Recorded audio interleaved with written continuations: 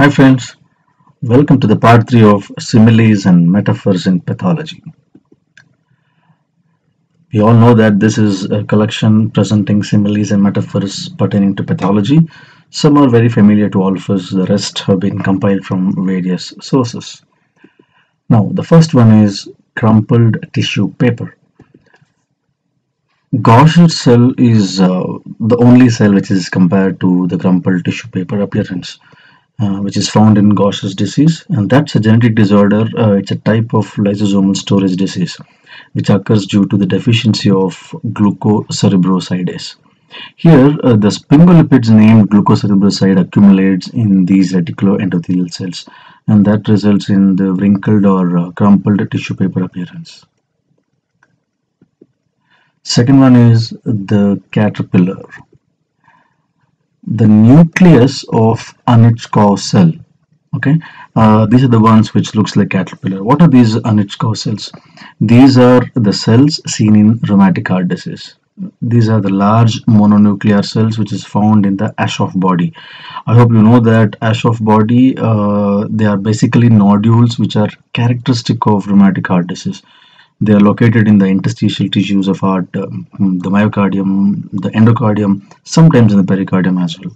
Okay, these Anitschkow cells have oval elongated nucleus with wavy chromatin in the center and finger-like projections in the nuclear membrane, and hence that is the reason why these are also called as caterpillar cells.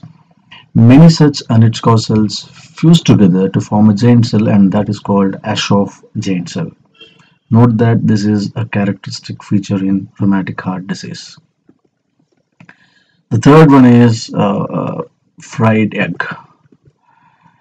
Oh, I couldn't resist posting this picture of microbiology where this is a fried egg colony of Mycoplasma pneumoniae which is grown in Eton agar. In pathology, fried egg appearance is often compared, the tumor oligodendroglioma histopathological features is often compared to fried egg appearance. Oligodendroglioma is a well-differentiated WHO grade 2 diffusely infiltrating glioma. Histopathologically, this has a chicken wire pattern. Chicken wire pattern is because of arborizing thin capillaries present in this tumor, and a fried egg appearance of cells. That's because of perinuclear halo. You can see that this is a nucleus, and then there is a very clear space around the nucleus, that is perinuclear halo, and that resembles that of a fried egg seen here. Okay, this is an artifact, but this is the hallmark of this tumor. And the next one is which looks like fried egg is hairy cell leukemia in the bone marrow biopsy. Here, the leukemic cells with its hair-like projections are seen interspersed within the marked myeloid and erythroid hyperplasia. These neoplastic cells, they have uniform round nuclei. You can see here uniform round or oval nuclei, inconspicuous nucleoli, and abundant clear cytoplasm surrounding the nucleus, and that resembles a fried egg appearance. The fourth one is eggs in a basket. Now, I think you know that this is nuclear crowding or overlapping seen in papillary carcinoma of thyroid, and that can mimic eggs in basket appearance. Sometimes the word egg in basket appearance is also used. Sometimes multinucleated Reed-Sternberg cells in Hodgkin disease mimic eggs in a basket appearance. The fifth one is fish flesh. Fish flesh, the appearance and feel of some tumors, which is whitish and firm, resembles that of a fish flesh, which is most commonly seen in the cut section of lymph nodes in lymphomas. The cut section of Wilms tumor sometimes mimic fish flesh, like also sometimes in some mesenchymal tumors like clear cell sarcoma, where the cut section looks like a fish flesh. Sixth one is the nutmeg. This is one of the most commonly heard word in undergraduate pathology. Nutmeg liver. Nutmeg is one of the spices used for flavoring many dishes, usually in ground form or the grated form. So the nutmeg liver is seen in chronic venous congestion. Okay, here the central vein regions are red and the surrounding hepatic tissue is pale. So that gives the characteristic appearance of nutmeg, where you can see that. Can you see here that there is alternate dark band and then surrounded by the light areas. In the liver as well, you can see the dark areas and surrounded by pale staining areas. See, these dark spots represent the dilated and congested hepatic venules, whereas the paler areas represent the unaffected hepatic tissue. Okay, so this gives rise to a characteristic nutmeg liver seen in chronic venous congestion of the liver. The seventh one is the popcorn. So popcorn shaped cells, popcorn shaped Reed-Sternberg cells. It's also called as the lymphohistiocytic variant of Reed-Sternberg cell. Okay, this is a very small cell compared to the conventional Reed-Sternberg cell, which is usually large, around 15 to 45 microns in size. Whereas this is smaller than the classical Reed-Sternberg cells, and then the nucleus is lobulated like a kernel of a popcorn and has a very small nucleoli compared to the classical Reed-Sternberg cell, where the nucleoli is a bit larger and its inclusion like nucleolus, whereas in this type of cell the nucleoli is small.